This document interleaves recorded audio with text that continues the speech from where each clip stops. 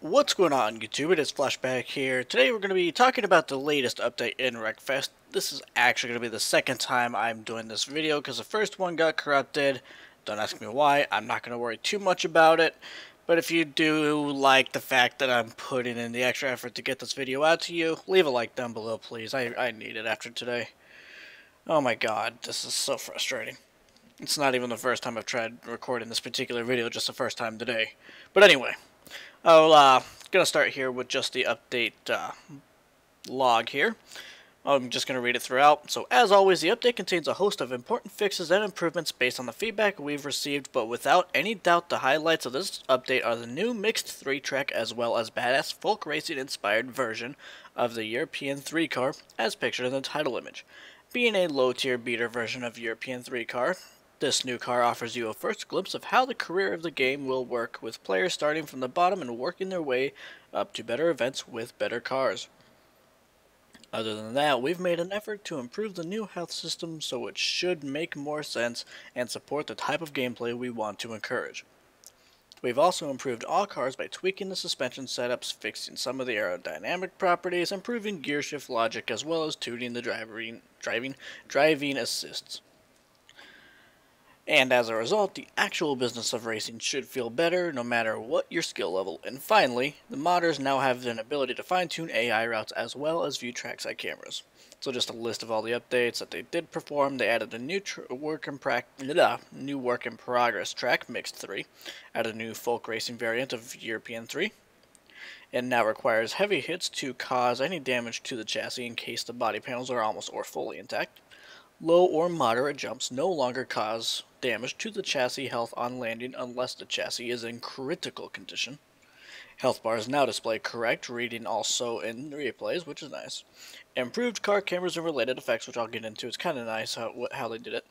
Improved shifting logic for automatic gearbox. I might try automatic in the race, but I'm going to do the first race is actually going to be just me drifting around the track, kind of testing out the new physics and everything. It's now possible to skip gears when downshifting, which when you were running manual, if you tried to downshift, it would basically force you to wait until it downshifted to be able to downshift again. Improved stability and traction control assist to make them more usable. Expose developer track data and trackside camera visualization. Racing line adjust tool and free camera for modded tracks. You can use it goes into some modded things there. Use tool key, etc. F11 to enable free camera. Added an ability to set effects to panel release and unlocking. So basically when the vehicle takes damage. Fixed buggy checkpoints on Speedway 1 and Tarmac 2. Improved AI routes on a number of tracks. Fixed rough geometry on the Sandpit 3 intersection, causing cars to flip. And they also added more grass to Sandpit 3. So without any further ado, I'm going to go ahead and just take a quick look here. I don't have the money for it, but this right here is the European 3 2nd edition. And I will make a quick note. When I went into race here, the first time I went to look for Mix 3, it was not available. Like, only Tarmac 3 was, none of the other 3s were. I actually had to go and disable all of my track-related mods to be able to access it. So I'm guessing there must be some sort of max track count. If this is a hydraulic lift, where are the legs, the feet, to lift the car up? I just noticed that. Actually, I've never really looked around the garage. Anti-aliasing issues here and there. Some tires up there. Very chrome tires, too. I'm pretty sure they don't belong on this car. Track. Some nice depth of field options. Boy, that'd be kind of a neat picture there. So, without any further ado, I'm going to go ahead and pause the video here. I'm going to go into a race. Alright, so here we are loaded in. This is not where you spawn. You do spawn a little further back here. I just went here to kind of play with it, test out some... Not even test out some things. Honestly, I took a thumbnail. So let's just take a look around at the track here real quick. It's a very pretty track. So, like I said, the first time on the track here is going to be basically just me testing the physics in terms of drifting and such, and racing, etc. With stability on full, nothing else on. Oh, wow. It lets you Definitely lets you keep accelerating while sliding, which is nice.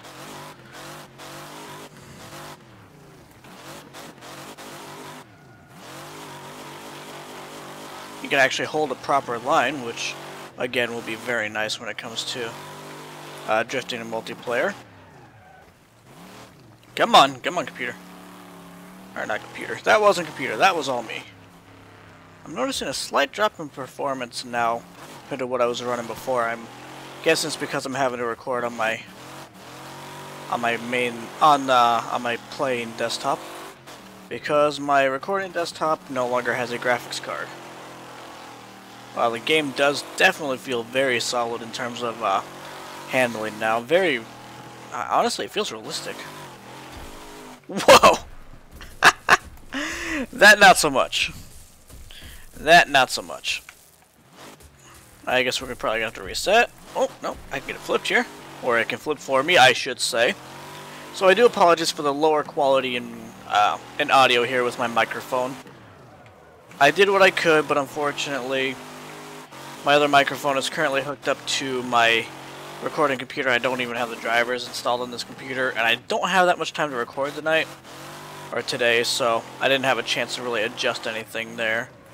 Wow, look at that. I was able to slide all the way around and keep sliding. That's something you couldn't do before.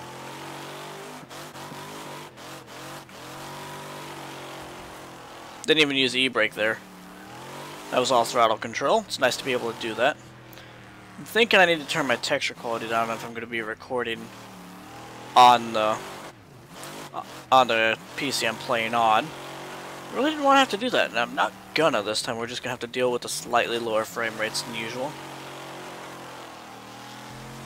But yeah, I'll go into this view. Nah, we need this view.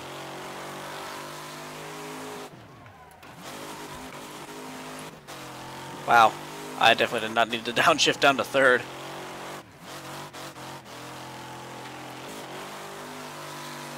Oh, it's beautiful. The game honestly feels kind of like... it kind of feels like Forza Horizon now. That's how easy it is to drift. Now again, this is a car that I specifically built to drift using the additional parts mod, which basically is just decked out with all the racing stuff possible.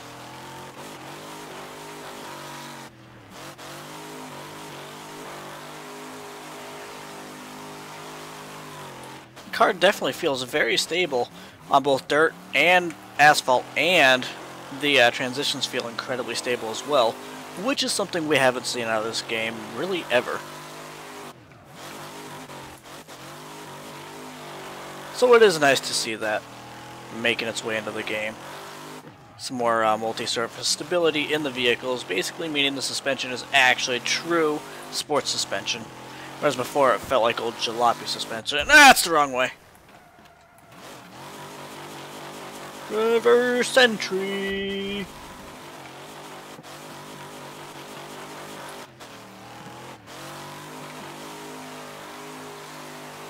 Ah, didn't have quite enough speed going into that to do as much angle as I attempted to do.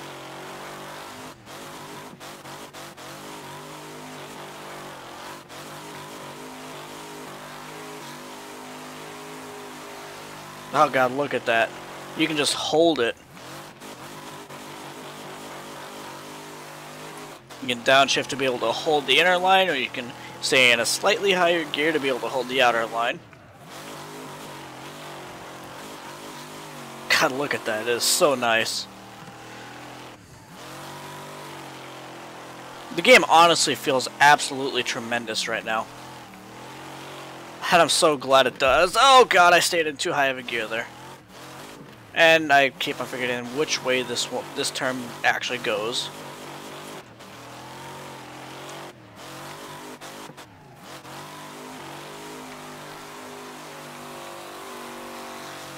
There we go. That was a very nice slide there.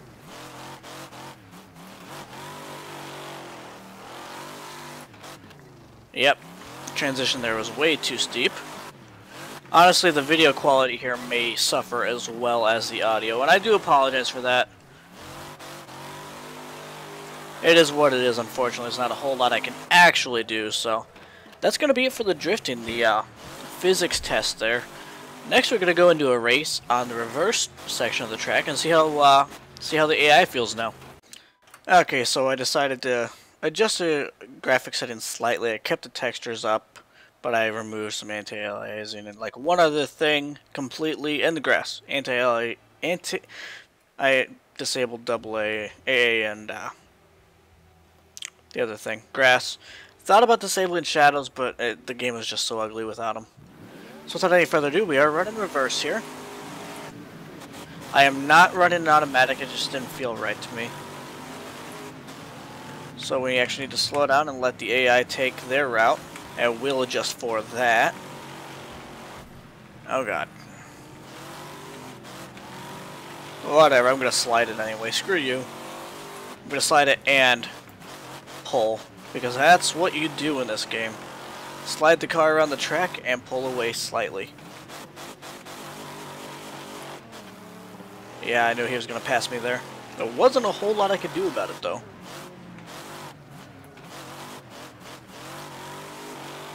Yeah, drifting's definitely not the fastest way around the track anymore. Let's run this this camera angle for this. I'm not going to run cockpit view. It just isn't very accurate for me. I don't know why. It's just not something I really enjoy.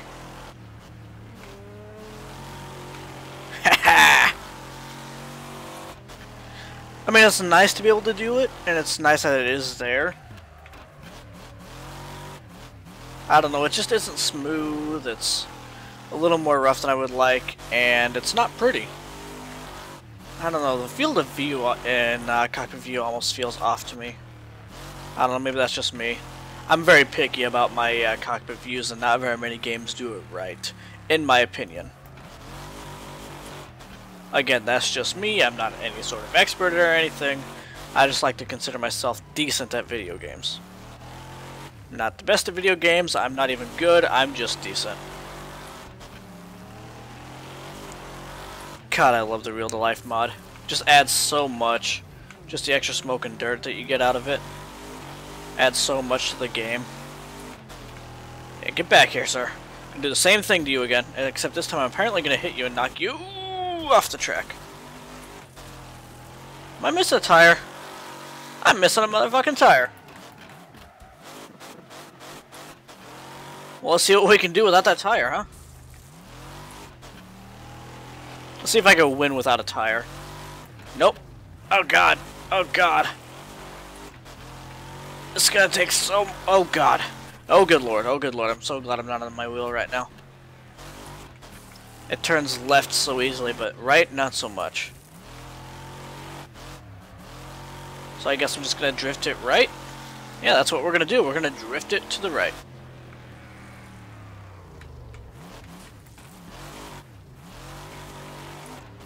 Come on, no, no, no, I want to at least get an entire lap in first place without a wheel. That would be so epic. Oh god. Oh god, I'm cutting it. I'm cutting it slightly. Woo! This car is so slidey now. I'm gonna keep it in fourth. For that exact reason, I knew that was gonna happen. No, no, no, no, no, no! God dang it. No. Oh, hey, Red's also missing a tire. Oh. Guess I'm not running that camera angle anymore. All of a sudden, I wish I was running an automatic. Hey, I just got a takedown assist. Very nice.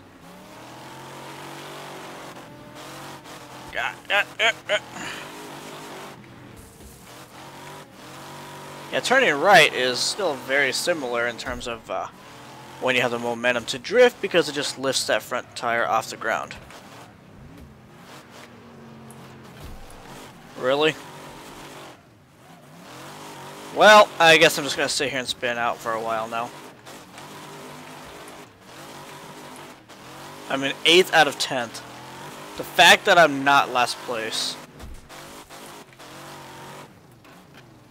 I don't want to cut that much. Good lord, get back on the track. So yeah, as long as you don't lose a tire, racing does feel very, very nice. Very nice indeed. Why am I... What? I was most definitely not turning in that direction. Well, I guess I'm just gonna end it here. There's no way I can come back. Oh god. I mean, on the bright side, that's probably the best picture you're ever gonna get of, like, the interior of this car's. Oh well. Like I said earlier, if you did enjoy this, etc., please remember to leave a like, comment, and subscribe. We will see you next time. Until then, as always, take it easy. Bye!